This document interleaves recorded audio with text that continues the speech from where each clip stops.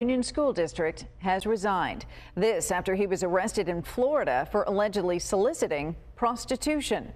Our Jason Sloss has new information on the undercover operation and the district's response.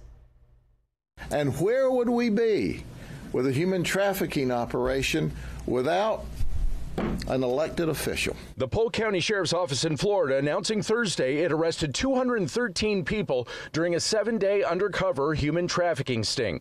During a news conference, Sheriff Grady Judd held up mugshots of several suspects, including Scott Wooden, a member of the Del Mar Union School District Board of Trustees since 2010. Now, don't you want this guy making decisions for your children? According to the Sheriff's Office, part of the operation targeted people soliciting prostitution online.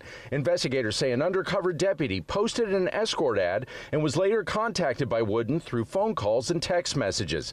Then Wooden agreed to meet at a location to pay for sex last Saturday when he was arrested. He was supposedly here helping his mom and dad, and hey, he had a few minutes.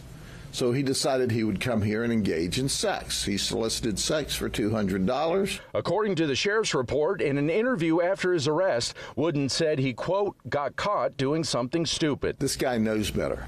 He's supposed to be a leader in the community. He's an elected official. He's making decisions for our children, and he's out soliciting prostitutes. According to a now erased bio on the district's website, Wooden is a retired molecular biologist with a PhD, married with 2 children, and was in his 4th term on the school board. The Del Mar Union School District released a statement saying the district received notification that Scott Wooden has resigned from the district's governing board of trustees effective immediately.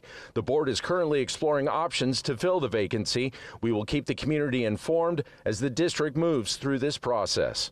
The school district says it learned about the arrest Thursday morning. As for Wooden, he posted bail and was released Monday. In Carmel Valley, Jason Sloss, Fox 5 News.